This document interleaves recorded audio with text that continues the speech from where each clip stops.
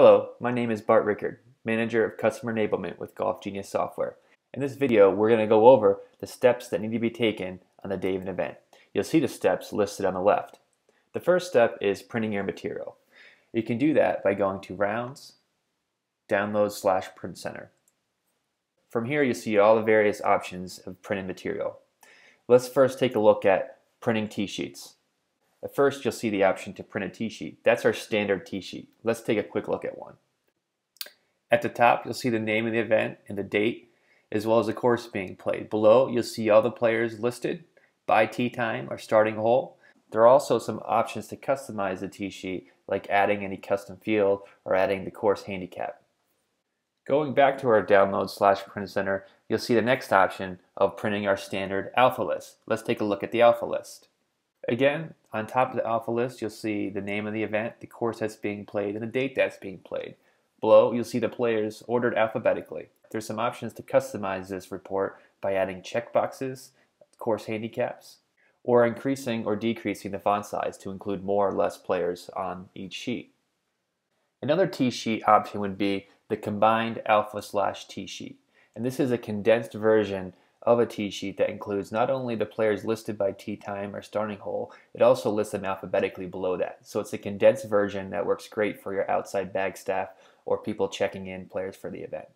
Let's take a look at an example. At the top, you'll see the name of the event, the course that's being played, and the time of the event. You'll also see the T-sheet on the top half of the paper, and the bottom half will show the alpha list, ordering the players alphabetically with their starting hole. Another type of printed material that is used for many events are cart signs. If you take a look below, you can click on Print Cart Signs. And this option will allow you to print our standard cart signs. Here's an example of our standard cart sign with the name of the event, the course being played, the two players assigned to this golf cart, the tee, the starting hole, date, and time. You can also add the logo to the event on the top, left, and right. You could also print large format scoreboards or score sheets in our system. And we give you two options to do this. One, you can design and print the scoreboards in our system using our scoreboard designer.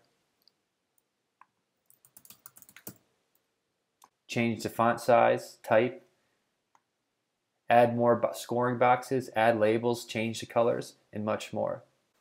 You could also use one of the many Microsoft Publisher scoreboard templates we have available to you. So if you use Microsoft Publisher to print your scoreboards, we suggest using this option. You'll see as you select this option, we have many different templates available that are organized in folders. For instance, if I click 4-person teams, you'll see many different available templates. So simply download the template, download the player data on an Excel spreadsheet, merge, and you'll have your score sheets. You can also use the Report and Page Composer to design and create your own printed material. If you're looking for a type of printed material that we don't immediately offer to you here, chances are you'll be able to design and create it in either the Report or Page Composer.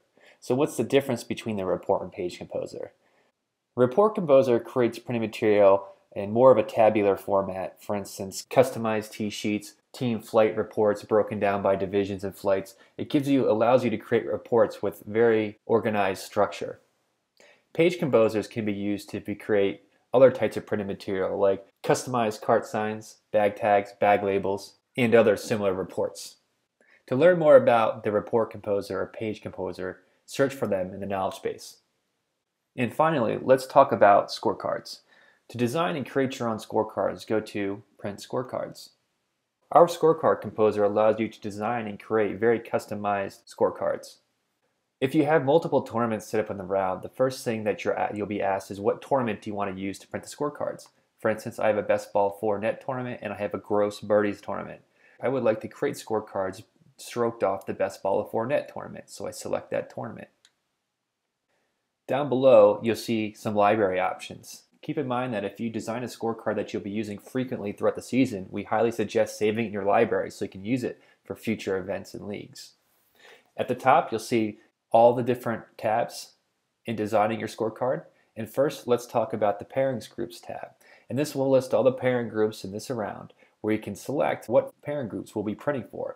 So for instance, if you only want to print scorecards for the first pairing group, leave the other pairing group unchecked. You could also print blank emergency use scorecards here. Moving on to the Format tab, there's many different formatting options. Do you want to print 1 or 2 scorecards per 8.5 by 11 page? Maybe you don't want to use 8.5 by 11 paper and you have a custom size. Are we printing a 9-hole card, 18-hole card? Are we showing every player in the parent group on each scorecard? Or maybe we're just showing the foursome name in one line. For instance, think of a scramble scorecard. Down below, you can manage the headers. The headers are listed at the top. You'll see right now this scorecard has the league name, round name, course name, flight name, handicap, percentage, and tee time.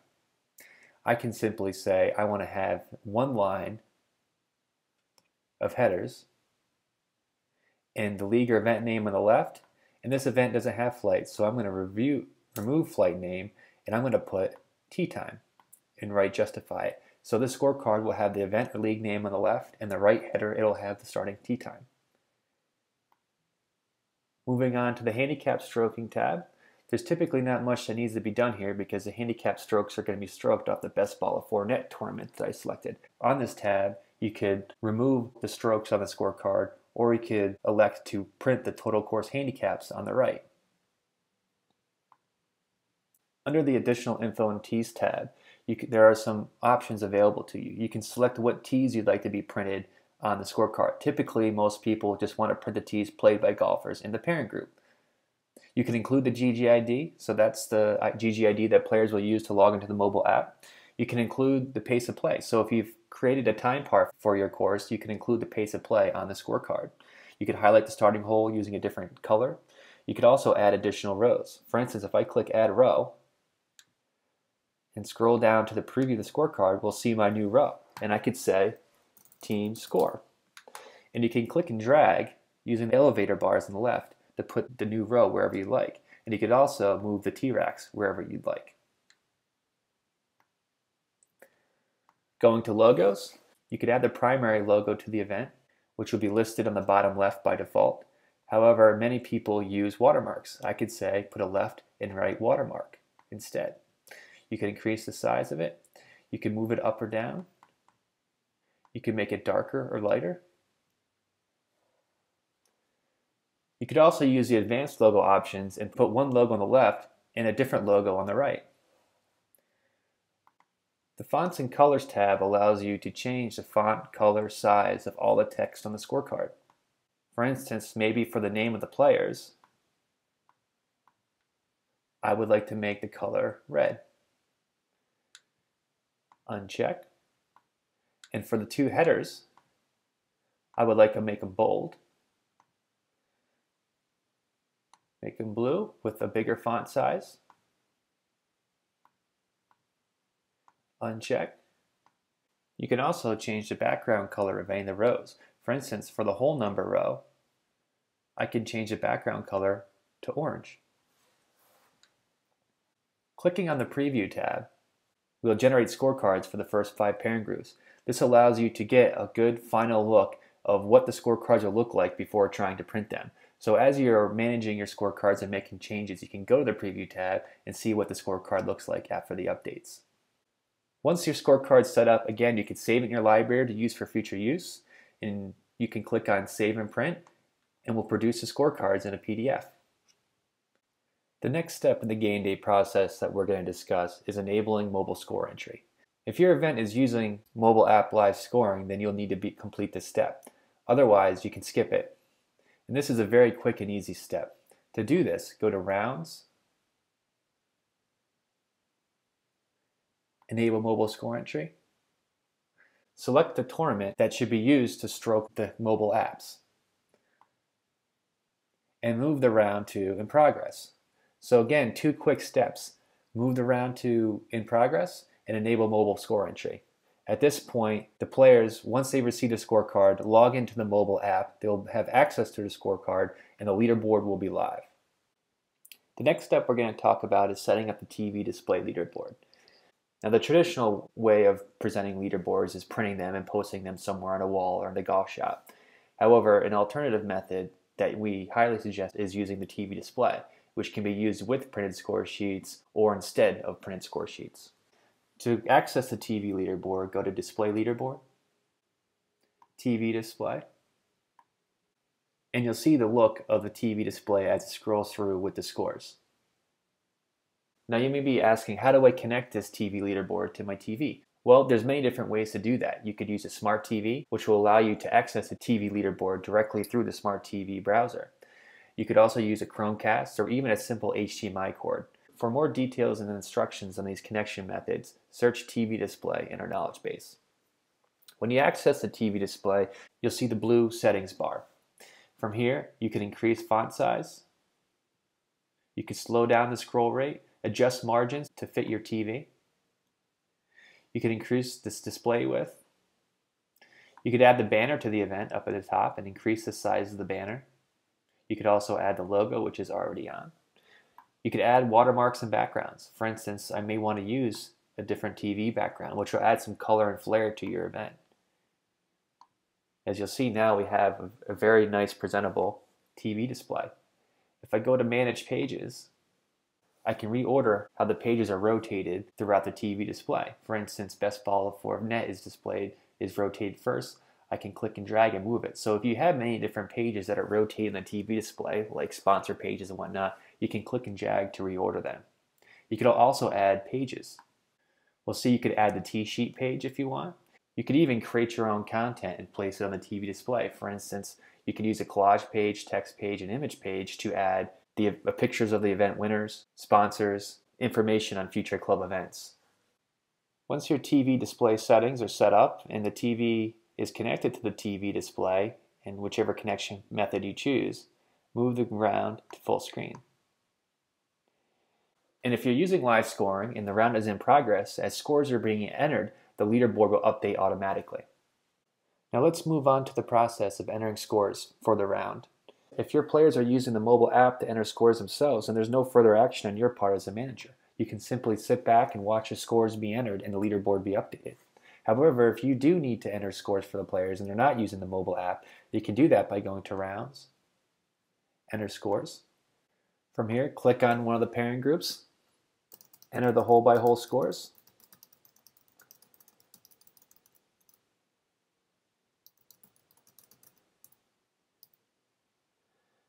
Click on the parent group again, and the scores will be saved, and you'll see on the right, all holds are now complete.